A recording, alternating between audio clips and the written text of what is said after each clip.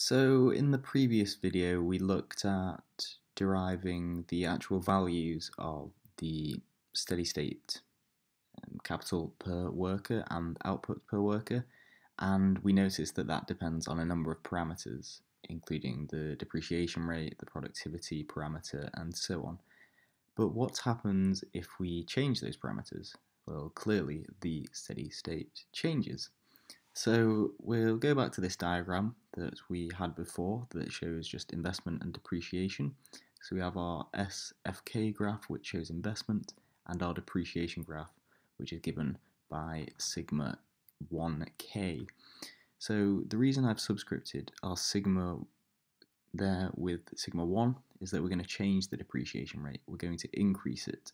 And if we increase the depreciation rate, what we do is we shift the depreciation curve around here to a point that looks something like this. So let me just draw on this, and we'll call this sigma 2k. So we have sigma 1 is less than sigma 2. Increasing the depreciation rate just moves this depreciation curve. This should be fairly simple to understand that, so these curves are just a linear function, and because our x-axis is k, we simply just have a curve like you would maybe see this as y equals mx as just the normal equation of a line, but here we have our parameter sigma, but the depreciation parameter increases from sigma 1 to sigma 2.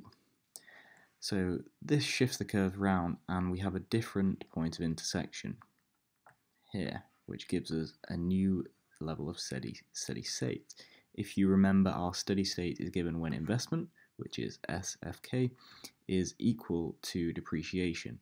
So originally this was equal to sigma 1k, but our depreciation has increased. So we have a new steady state. Our steady state moves down.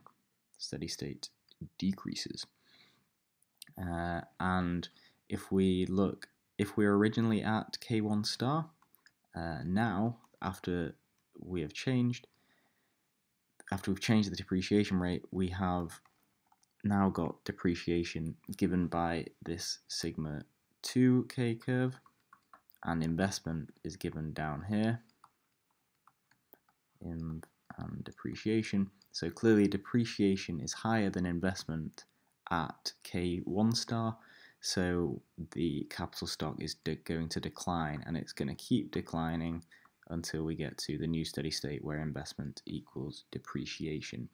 Quite simple. So a change in depreciation changes the slope of the depreciation curve. If we increase depreciation, we get a steeper curve. If we decrease depreciation, we get a flatter curve. That can just be shown if we moved from sigma 2k back to sigma 1k, that would be decreasing the depreciation rate, and that increases the steady state.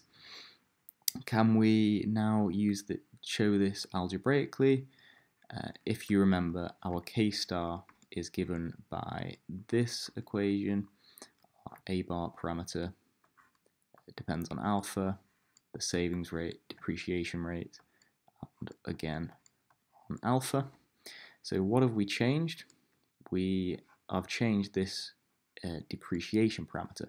So what we've done is we've increased depreciation, and as you can see, this is the denominator of this equation.